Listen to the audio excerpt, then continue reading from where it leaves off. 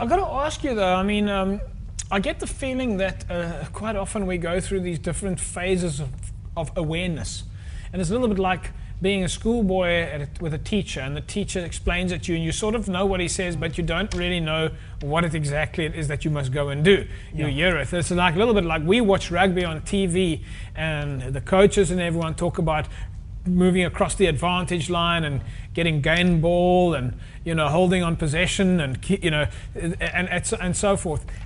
Do the players understand that when the coach says to them, you must maintain possession? Or is it something that they just hear the coach say and then they run around the field? No, I personally think they do understand that. Maybe in terms of converting and doing exactly what the coaches are saying, is that you'll understand there's quite a lot happening in the game. And most players, we've got a very young team, if I may refer to UWC.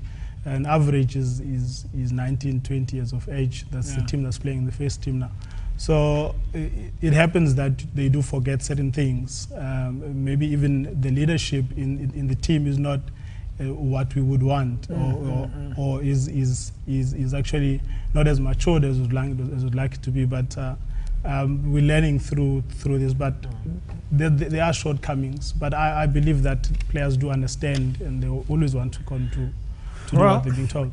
Well, the world certainly is focused on you now, so no more excuses. You're going to have the support, the money, the attention, and I'm sure it's going to fall into place for you. Kom ons kyk gou na die ander punte in die Premier Liga B. Mense, Monderton het toe vir Franshoek oor die naweek geklop 14-10. Strand United, en hier's nog 'n draw, het vir Makassar met hulle gelyk op gedra, is die uit 20 elk. Huge derby. Nog een. Fantastic result for both teams. Silvertree het toe vir teen Laguna verloor, en Silverleaf 30-22 oor Van der Stel. In Division 1, Rugby United drawing with Hamadeus 19-all. Another draw, Mr. H. Shows. It just goes to show. I don't know what's going on here, but there's a lot of draws. If I was a Pakistani cricket player, I'd be suspicious, but luckily I'm not. Let's look at Division 2. Patty, we turn attention to you from Temperance.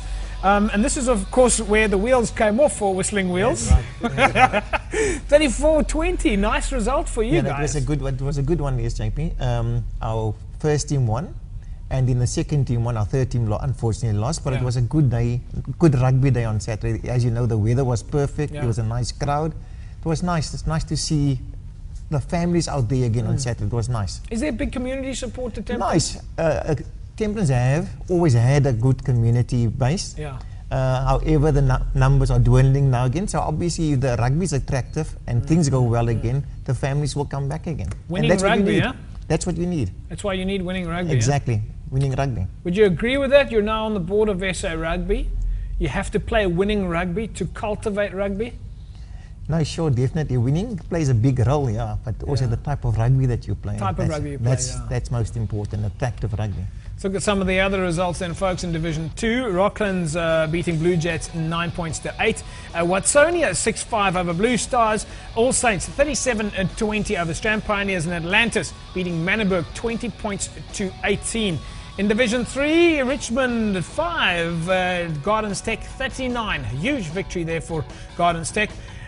23 for Retreat over Bishop Lavis, and of course Cloutiesville going down to Violets. That's in Division 3. In Division 4, we look quickly at the results there. Thistle beating Progress 27-5. In Bikawi 8 over, or at least going down to Khayelitsha 21 points to 8.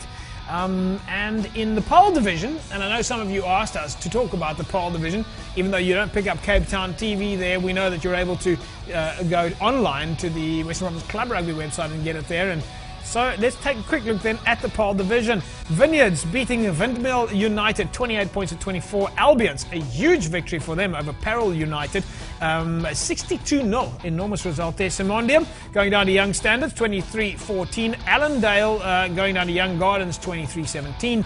And Lower Paarl beating Violets. That's, of course, the Paarl Violets, not the local Violets, 28 points to 12. Now, many of you will know that our sponsors on the show is, of course, Evox Advanced Nutrition. Evox is the official sports nutrition supplier to Western Province Rugby and the DHL Stormers, which means that you, as a club rugby player or as a Western Province schools rugby player, are sponsored. If your administrator at your club or your coach still hasn't told you that, then you need to ask your administrator, why have you not told me that I'm not sponsored? But we'll get to the Evox in a moment. In the meantime, of course, our other primary sponsor here at Cape Rugby TV is the Leisure Group. They've got a fantastic set of hotels. You're right here in Cape Town. One of them is the Strand Towers. Now, we did put out in the SMS for you to SMS the word leisure to 32010, and you could have won yourself a night of accommodation at the Strand Towers, including bed and breakfast. Our winner then for this week is Denver Woodington.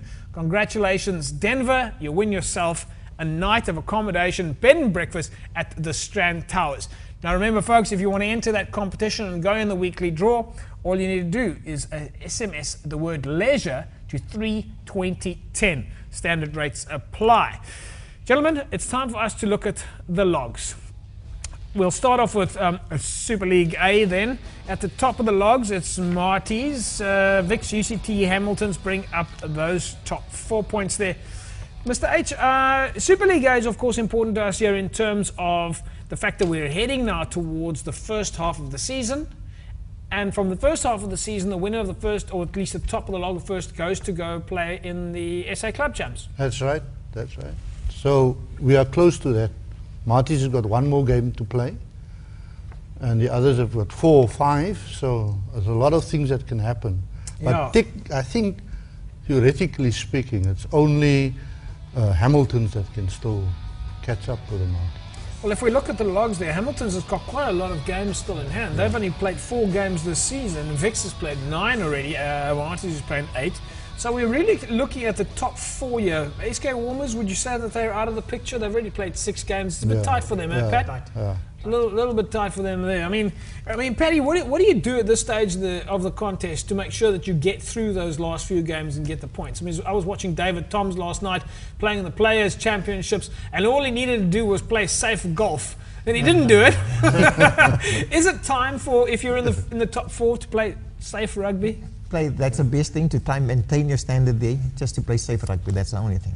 You don't need to be scoring tries. No fancy rugby, just do the basic. That's in actual fact, I was thinking about this the other day in terms of the World Cup, and I know that there was criticism, and I know, Pat, you were the chairman of Western Province Rugby for a long time.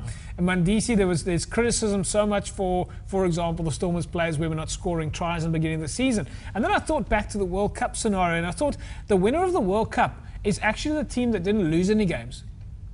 It's not the team that won a lot of games or scored a lot of tries. The winner of the World Cup was the team who didn't lose any games. Sure. So how do you not lose a game is basically you've got to have good defence. Sure. But also, if you look at the points that were scored, it was all penalties in the World Cup final. And nobody moaned about that. It was a win. That's right.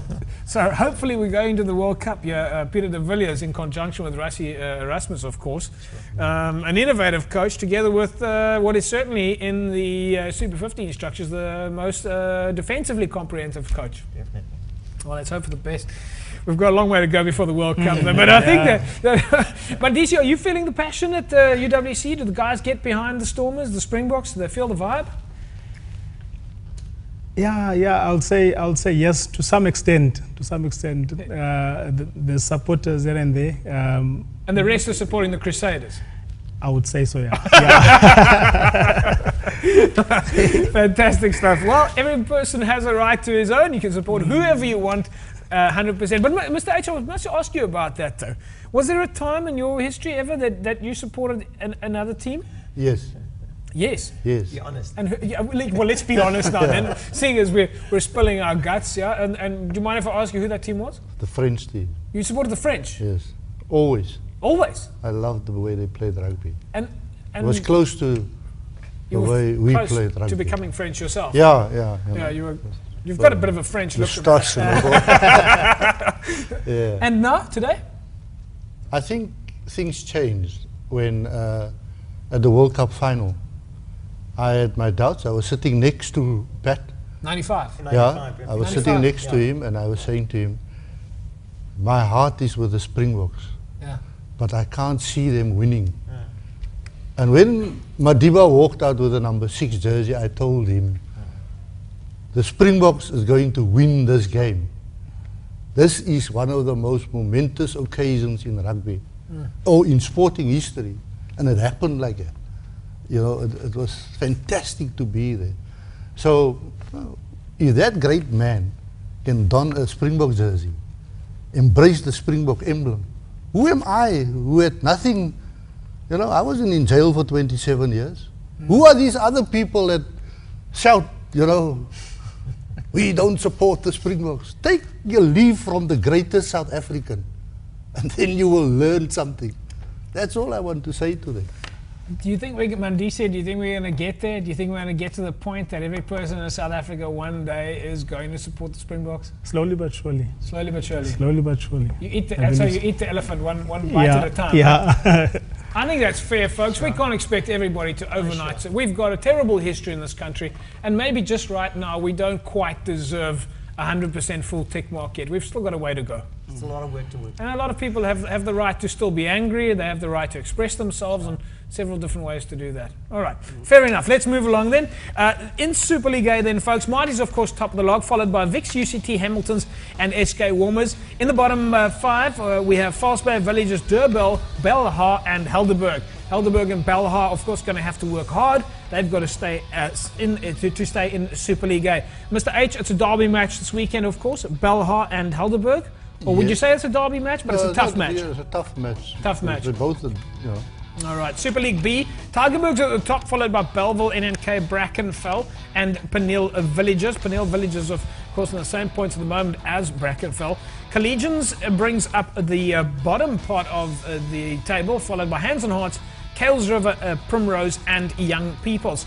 In Premier League A, at the top, we got Goodwood, St. George's, Kraaifontein, Elsies River, and Hamlet. Mr. H, St. George's got any chance of making it up from Premier League? Because your grandfather started that club.